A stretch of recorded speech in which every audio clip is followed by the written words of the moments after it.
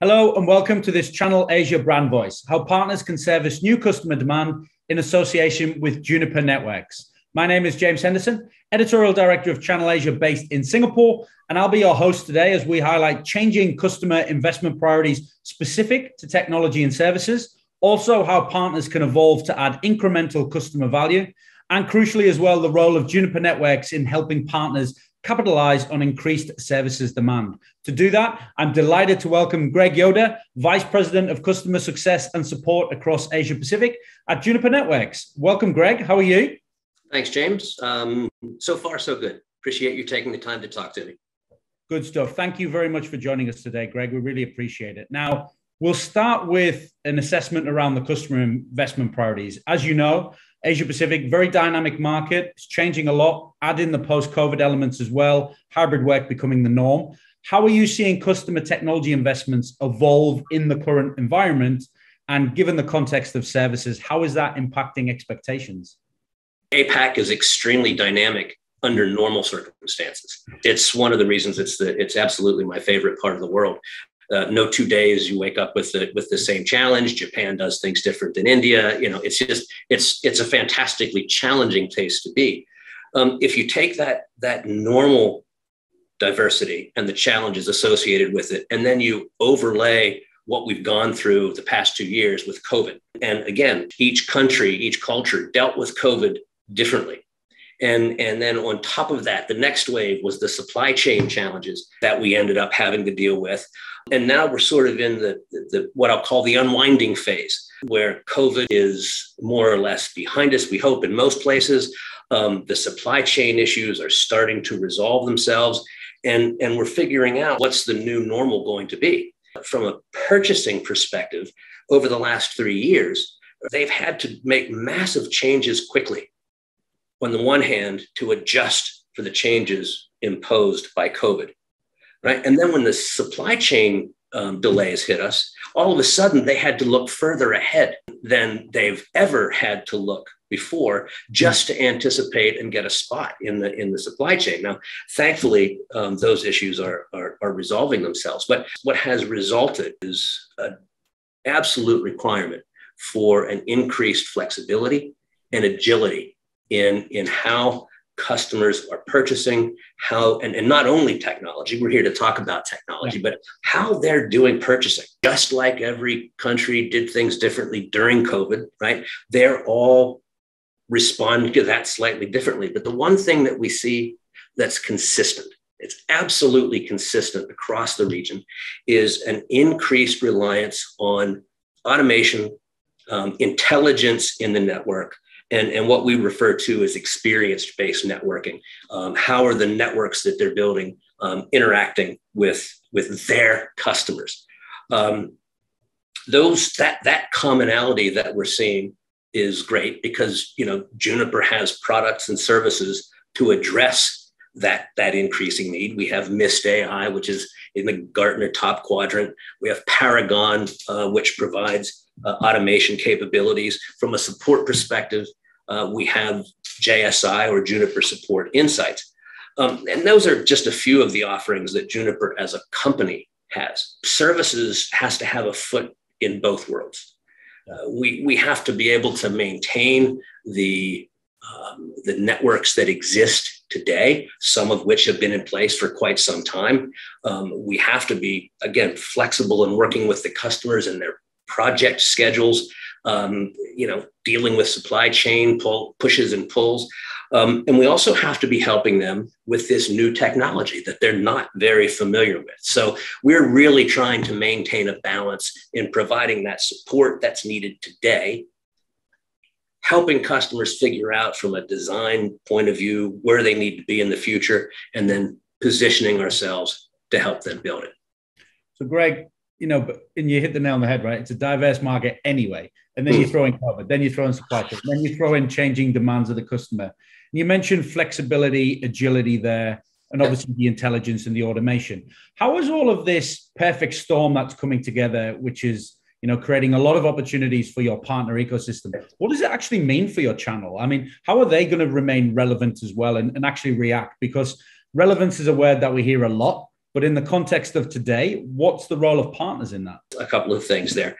Juniper is an extraordinarily partner-centric company in this part of the world. I don't know, something in the neighborhood of 90% of what we sell and support goes through partners. So they are super critical to our success. And you used the word opportunity, and there's a ton of opportunity there. But at the same time, the partners have a challenge, right? They have the challenge to be flexible and adapt to what the customer is going through, just like we talked about before. So it's from their perspective, developing new skills, right, to address what's going on. It's no longer about routing, switching, and security. That's kind of table stakes these days. We're pivoting more and more and more into software and application skills.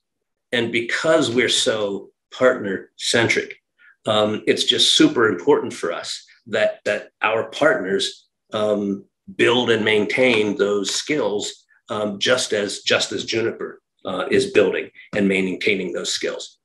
In terms of how this is going to impact them, the partners have today more tools available, more tools and capability at their disposal to have visibility into not only problems with the network, but how the network is performing. And that's something that they didn't have in the past. It was a much more manual exercise, more of a break fix mentality, just in the not too distant past. But they now have more tools that they can use to help their customers.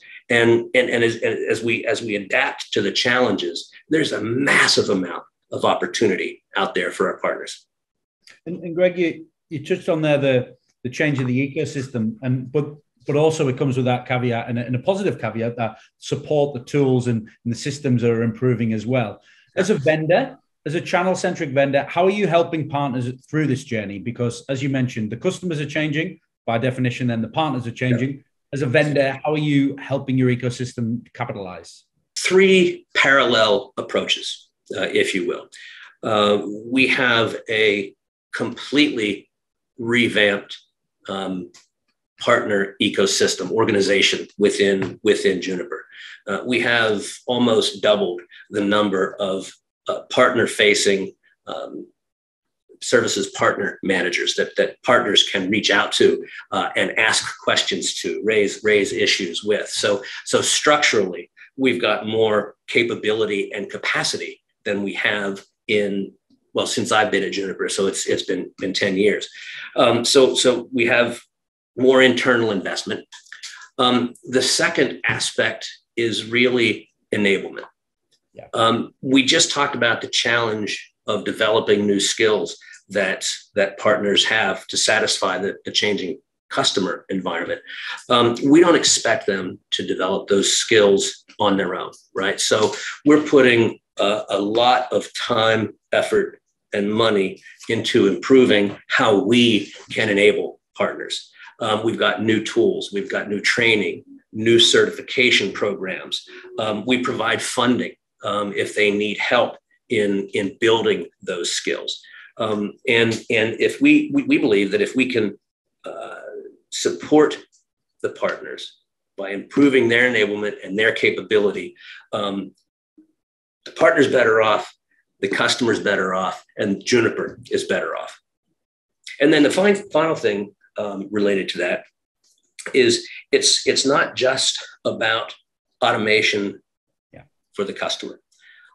Juniper is putting an awful lot of focus on becoming easier to do business with. Our partners have enough to do taking care of the customers. We don't want them to spend a lot of time having to figure out who they have to go to in Juniper or what system or tool or login they have to use. So we're automating our interfaces. We're automating the processes that we have. We're really making an effort at making Juniper an easy vendor to do business with for the partners. And I think that is a very key point. You're making the internal investments in that simplification for the channel, but then you're also supporting them with the enablement. What have been some of the benefits so far? And I know that's always a work in progress, right? And the progress continues, but are you seeing the benefits for partners already play out across the market?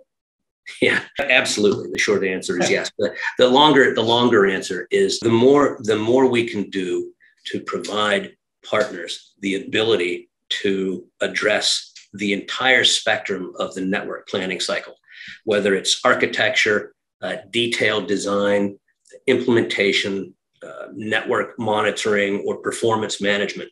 The more we can do to enable them to address that entire spectrum, overlay on top of that the automation that we talked about with the new tools, the artificial intelligence capability that we have, that allows them to create more stickiness with the customer.